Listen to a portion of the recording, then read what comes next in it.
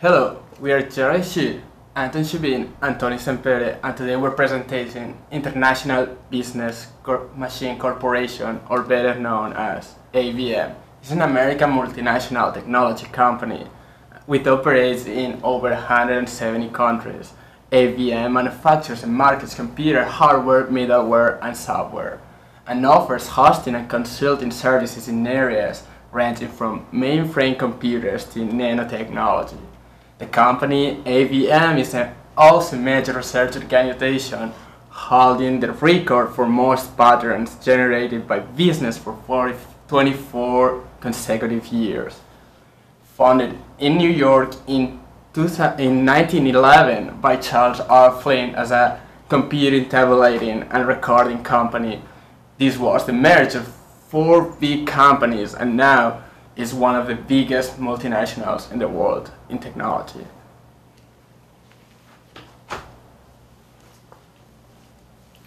Hello, I'm Anton Shubin and I'd like to tell you about main IBM products. Initially, IBM started with hardware and suppliers of mainframe computers, but later company shifted its focus on business software and services. So there are three main IBM products. First one is IBM Watson Analytics. It's data analysis and visualization center, which helps customers to analyze their business data and figure out what drives their business. Second product is IBM Watson Content Hub.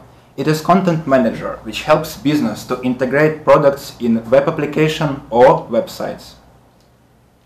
It will upload, systemize, and tag all information about your product in web resources. The third and final one is IBM MAAS 360 with Watson. It is web cloud which unify all business data from different devices such as PC, laptop, computers, and others. Firstly, it lets customers to look after business during trips.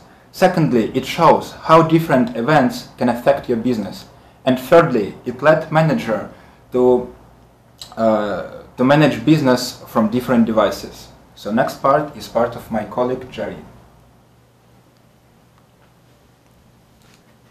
Okay, I'm Jerry Shea, and in terms of financial perspective, and IBM announced its Q4 and the whole year of 2016 financial reports in this January, and we can see this, and our Q4 revenue is 21.77 billion US dollar, and even though it's lower than which in the same time in 2015.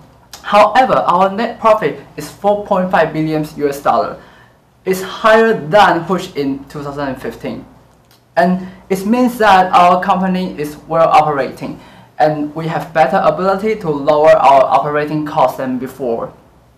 And besides, an EPS is an important indicator to show profitability, and we expect that IBM will reach 13.8 per share US dollar, exceeding the estimate of 13.74 from Wall Street analysts.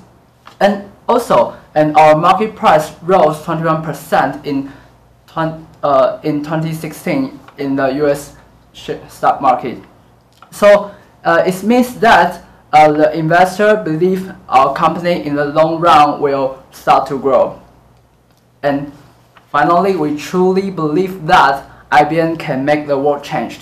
Join IBM and fulfill your dream. Thank you for your attention.